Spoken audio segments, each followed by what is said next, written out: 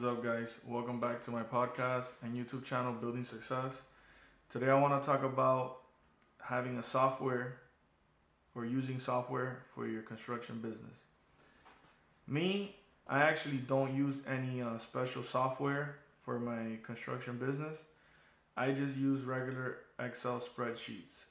That's how I keep track of all my, all my payments, all the materials that I bought, all the purchases that we've made for any type of equipment. That's all I use. I don't use no special software. There's some guys that actually use a special software. I wouldn't know which one to recommend because I've never used it. But the point is that I don't think it's necessary unless your business is very, very big. If you're starting out and you just, do residential work, I don't think you should worry about needing a software unless you're doing multiple projects at the same time. For example, I've done about 5 projects at the same time. I don't feel that that's a big amount of work, and everything is manageable, with a spreadsheet and a project manager. Everything is under control. Now, if you're doing a building, if you're doing 100 houses at the same time, then you might need help with the software. But other than that, I don't see where a software would help. It might help organize some stuff, but again, you're gonna need a project manager to run the project, unless you're gonna do it yourself.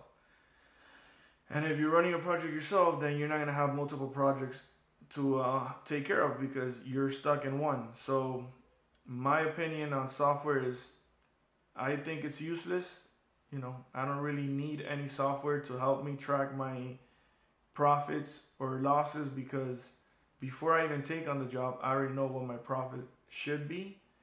And if there's any additional change orders or any additional work that needs to be taken care of, I just put it on my spreadsheet, Not saying that you shouldn't use software. I just don't think it's a necessary expense that you need in the beginning when you're starting your business, As long as you have a regular Excel spreadsheet and you have someone typing everything in, which should be the job of the project manager to handle that, and when you're going to be paying out your subs, you're going to have invoices, so you'll be able to put those invoices into your spreadsheet.